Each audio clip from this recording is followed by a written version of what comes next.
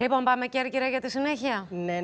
Είχαμε προλογίσει. Είχαμε πει ότι ο Γιάννης Ανδριώτης μας έχει ετοιμάσει και ένα άλλο πολύ ωραίο θέμα από την Κέρκυρα που έχει να κάνει με τον τουρισμό και έχει και καλεσμένο. Γιάννη, καλημέρα και πάλι. Για ένα πρωτότυπο περίπτερο θα μιλήσουμε, το οποίο στοχεύει στην αύξηση του τουρισμού και στην εξυπηρέτηση των τουριστών και όχι μόνο. Καλημέρα και πάλι.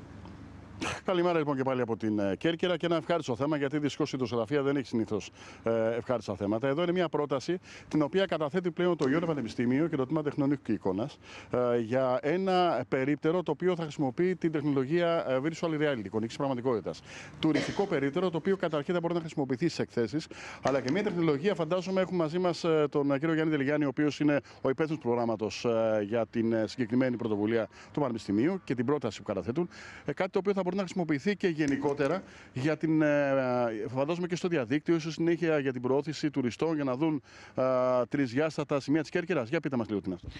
Δεν είναι μόνο εικονική πραγματικότητα, είναι μια διαμεσική προβολή του τόπου, η οποία βασίζεται σε διαφορετικά μέσα για διαφορετικές χρήσεις. Έχουμε εικονική πραγματικότητα, έχουμε επαυξημένη πραγματικότητα, έχουμε τη δυνατότητα προβολών, χαρτογραφικών προβολών στο περίπτερο επάνω, έχουμε ένα ανασχεδιασμένο περίπτερο το οποίο μοντάρεται ή απομοντάρεται και μένει στην αποθήκη για ένα χρόνο, ώστε να μην έχουμε να το φτιάχνουμε κάθε φορά. Τι διαφορετικό έχει λοιπόν αυτός ο χώρος, γιατί για ένα χώρο μιλάμε ουσιαστικά, που θα πηγαίνει σε εκθέσεις, από αυτό το οποίο έχουμε συνηθίσει, δηλαδή τα stand που μπαίνει σε μια έκθεση και βλέπει κάποια πράγματα. Πέρα από το stand που έχουμε εξελίξιμο περιεχόμενο. Και επειδή σήμερα καταναλώνουμε πολύ περισσότερο περιεχόμενο από ποτέ, έχουμε τη δυνατότητα να δημιουργήσουμε video game, όπως έχουμε φτιάξει ήδη και παρουσιάζεται και στην ιστοσελίδα του Ιωνίου, το οποίο κάποιος μπορεί να χρησιμοποιήσει ώστε να προσεγγίσουμε ομάδες επισκεπτών όπως οι millennials, οι οποίοι δεν προσεγγίζονται σήμερα από τον τρόπο με τον οποίο γίνεται. Το φυλάδιο. Δηλαδή. Ακριβώς. Θα μπορεί, για παράδειγμα, να μπαίνει κάποιος στο περίπτερο και να. Είδα σε κάποιες μακέτες, φοράει κάσκα και βλέπει πώς είναι ακριβώς. Ναι. Υπάρχουν διαφορετικά σημεία εμπειρίας του χρήστη. Δηλαδή, κάποιος έρχεται στο περίπτερο, εάν δεν έχει σχέση με τεχνολογία, θα πάρει την παραδοσιακή ενημέρωση που κάποιος παίρνει σε ένα τέτοιο περίπτερο. Μετά όμως μπορεί να πάει να εξερευνήσει το χώρο χρησιμοποιώντας ένα τοίχο ο οποίος έχει στοιχεία επαυξημένης πραγματικότητας και μπορεί διαδραστικά με τα τάμπλετ που έχει στο περίπτερο ή με το κινητό του να γνωρίσει την ομορφιά του τόπου που παρουσιάζεται. Μπορεί να παίξει ένα παιχνίδι διαδραστικό, έτσι ώστε να κρατήσει το παιχνίδι αυτό και να το παίξει με τους φίλους του στο σπίτι ή με τη μάσκα εικονικής πραγματικότητας, χρησιμοποιώντας 180 μοιρών στερεοσκοπικό περιεχόμενο. Μπορεί τρισδιάστατο, όχι ακριβώς, είναι στερεοσκοπικό, αλλά έχουμε ήδη κάνει κάποιες δουλειές με ολογράμματα, οπότε κάποια στοιχεία είναι τρισδιάστατα. Και από εκεί και πέρα εμπλέκεται συνολικά στην καμπάνια, γιατί παίρνουμε και τα δεδομένα για το ποιος είναι ο επισκέπτης και μπορεί να ακολουθήσει την καμπάνια όπως εξελίσσεται. Άρα κάθε περίπτερο μπορεί να έχει εξελισσόμενο περιεχόμενο όπως προχωράμε στον χρόνο.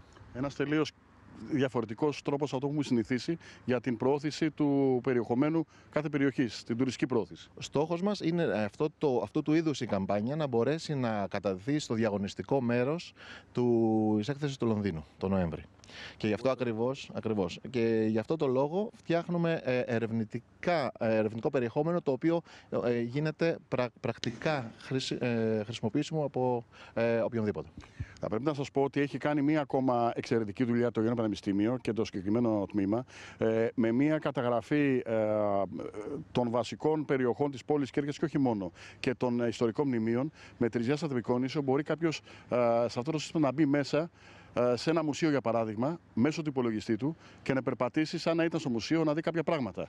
Αυτό είναι ένα πρόγραμμα στο οποίο παίρνουμε τα 70 σημεία UNESCO που χαρακτηρίζουν το μνημείο της Κέρκυρας. Είναι ένα πρόγραμμα το οποίο τρέχει τώρα, δεν το έχουμε υλοποιήσει ακόμα, αλλά μοντελοποιούμε σε συνεργασία με την Εφορία Αρχαιοτήτων, βέβαια, η οποία βρίσκεται μέσα στο πρόγραμμα αυτό, τα στοιχεία αυτά του προγράμματος, έτσι ώστε κάποιος ο οποίος επισκέπτεται την πόλη, όχι μόνο να μπορεί να επισκεφθεί. Έχουμε ένα μεγάλο πρόβλημα εδώ με τον τρόπο με τον οποίο διαχέεται ο τουρίστας μέσα στην πόλη. Μποτιλιαρίσματα. Το σύστημα αυτό λοιπόν λοιπόν τι κάνει, μαθαίνει το τι θες να επισκεφθείς και διαχειρίζεται τον τρόπο με τον οποίο θα επισκεφθείς. Αν δούμε ότι στο Φρούριο έχουμε πάρα πολύ κόσμο, τότε θα σε πάει από άλλες περιοχές για να εξερευνήσεις τι υπάρχει. Και μπορείς να το δεις και από πριν πας στην περιοχή. Γλιτώνεις δηλαδή την ταλαιπωρία, την πολυκοσμία κτλ. Και κάτι άλλο που μπορείς να κάνεις είναι ότι επειδή έχουμε μοντελοποιήσει τρισδιάστατη την πληροφορία, μπορούμε να δούμε στοιχεία τα οποία ακόμα και δίπλα στο μνημείο να είσαι, να μην μπορείς να τα δεις. Στα 10 μέτρα επάνω λοιπόν να μπορείς να εξερευνήσεις τι υπάρχει χρησιμοποιώντας ολογράμματα. Η σύγχρονη τεχνολογία και το virtual reality στην υπηρεσία του τουρισμού, όπως καταλαβαίνετε. Τέλεια. Εγώ να ρωτήσω κάτι τελευταίο. Πόσο καιρό σας πήρε, κύριε Δελιγιάννη, δεν ξέρω αν μας ακούει, να μεταφέρεις εσύ, Γιάννη. Θα το μεταφέρω εγώ. Για να γίνει όλο αυτό το project. Δηλαδή, σε πόσο καιρό το φτιάξαν όλο αυτό? Ρωτάνε από το στούντιο πόσο καιρό σας πήρε για να φτιάξετε αυτό το project. Αυτό μας πήρε γύρω στις 15 μέρες. 15 μέρες. Όχι των ολογραμμάτων, αλλά το project. Δεν άκουσα. Μέρες ή μήνες? 15. Εγώ δεν άκουσα. Δημιουργικά. Ο σχεδιασμός. Ο σχεδιασμός πήρε άλλες 15 μέρες περίπου και δουλέψαμε και το καλοκαίρι για να μπορέσουμε να κάνουμε τα γυρίσματα. Είστε πολύ γρήγοροι. Πάρα πολύ ωραία. Λοιπόν, υπάρχει Γιάννη πρόπλασμα βέβαια. Έτσι. Σε ευχαριστούμε πάρα πολύ. Να είσαι καλά. Την καλημέρα μας. Καλημέρα. Καλημέρα μας στην Κέρκυρα, στην πανέμορφη Κέρκυρα. Πάντα τέτοια ωραία.